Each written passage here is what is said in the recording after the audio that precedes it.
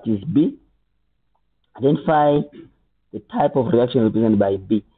B is from here to here, so that's elimination method. Or what are you removing? You are removing the water there, therefore it is dehydration. So A is away.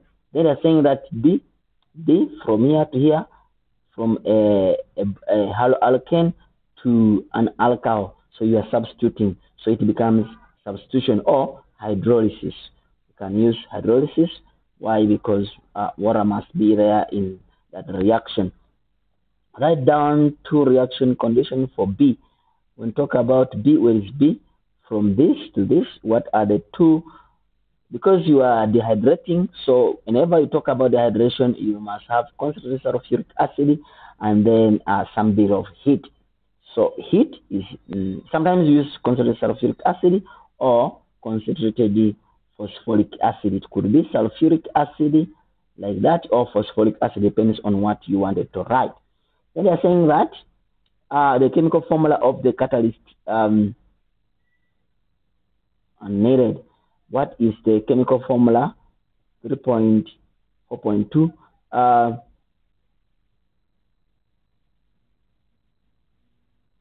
No, man.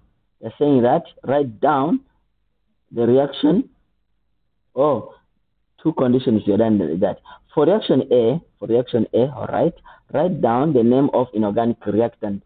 Inorganic reactant, the moment you are forming alkene to alcohol, you have to use H2O. Water must be present. And then they're saying that catalyst, chemical formula of the catalyst. Chemical formula of the catalyst. Yes, it still is the same acids which you can use, because sometimes you call it acidified water. So you acidify the water there, and then yes. They are saying that reaction structure formula, write down the balanced chemical equation.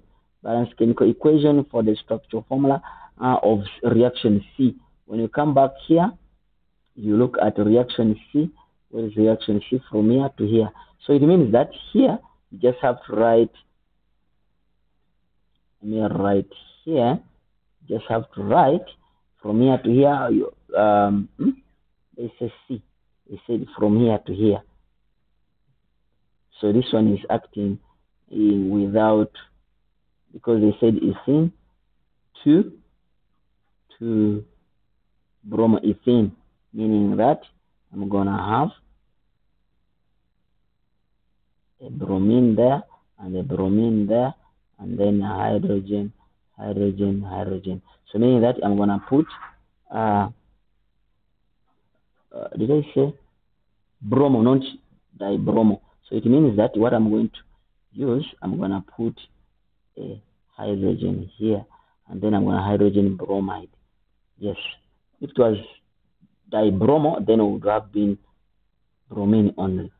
Yes, so basically you put hydrogen, you put hydrogen, you put hydrogen, you put hydrogen. That's what they are talking about. We give you a mark there, we give you a mark there, we give you a mark there.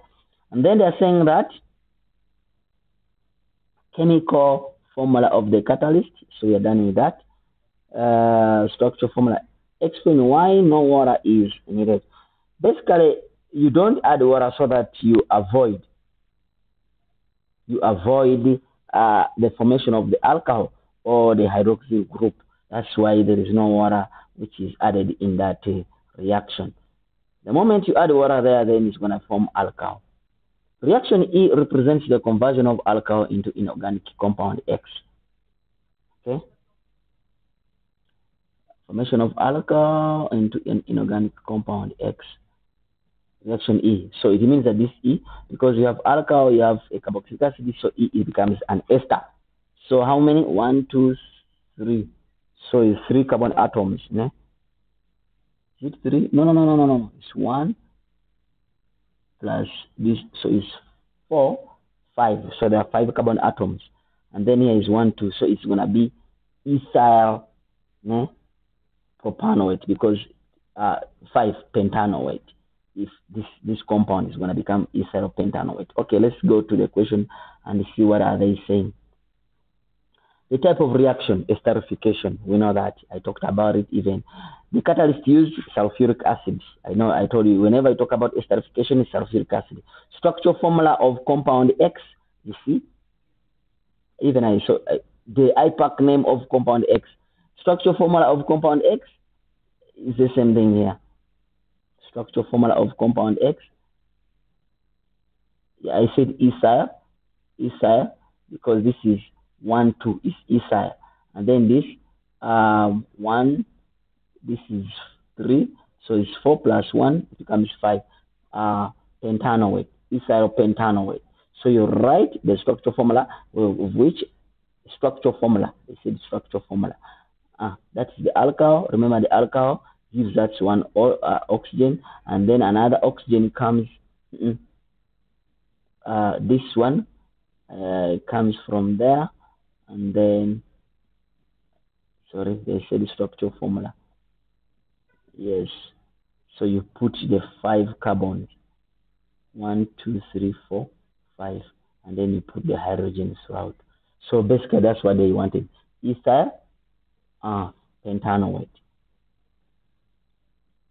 Then yes, I think I'm done with that. I think compound F takes place in presence of warm water. And then the concentrated sodium hydroxide, use the condensed structure formula, write down the balanced equation for the reaction. So in this case, what are they looking at? They're saying compound F. Compound F, where is compound F? They're saying compound F, where is compound F? Yeah, compound F. Oh, reaction F. So basically, what are they looking at? They are looking at for you to write the balanced equation. The balanced equation, how are you going to write it?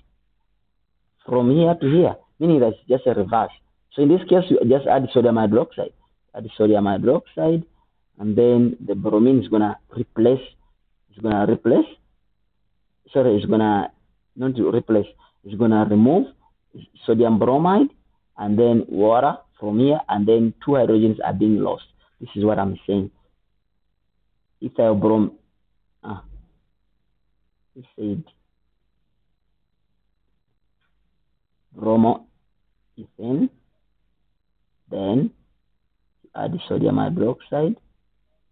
Then you're gonna form this, which is ethane. Yes, plus what?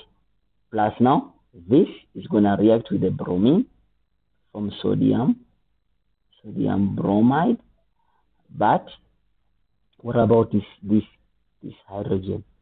This hydrogen is gonna react with another hydrogen here, so that now from here another hydrogen from here, so that it becomes 2 2, so that you form this.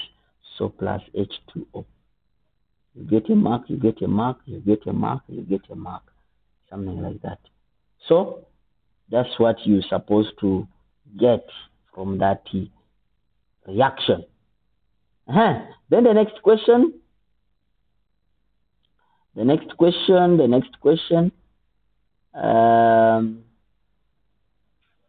Question was 3.7. 3.7. Saying that large straight chains, alkane can be catalytically cracked in to produce short chains. We call it cracking. Yes. Alkanes and then branch alkanes, okay, which are more suitable for use in petrol. The reaction below indicates the catalytic cracking of octane. Octane is 8. So meaning that when you do 8, so what happens? You break it into smaller pieces. So write down the epoch name of Y. What is Y? Now I don't know, but this was 8 of them, but I have 2 of them. I've removed them. Then definitely this one is gonna be hexane. Why am I saying hexane? Because it was 8. 1, 2, 3, 4, 5, 6, 7, 8. So I removed the 2. So what I'm remaining with is gonna be hexane. Remember, all these are hydrocarbons, so it's gonna be hexane. So what is, I think I'm done with that. Briefly explain why short chain alkanes are branched and branched chain alkanes are more suitable for use in petrol than straight chain alkanes. Why? Why are they more suitable? They are more suitable because short chain alkanes they have they are more suitable because they have a lower boiling point. So the intermolecular forces of attractions are less. Therefore, they have a lower boiling point. Therefore, they are more flammable. They are flammable, so they can burn easily to produce energy. You understand? Yes, that's why they are used like that.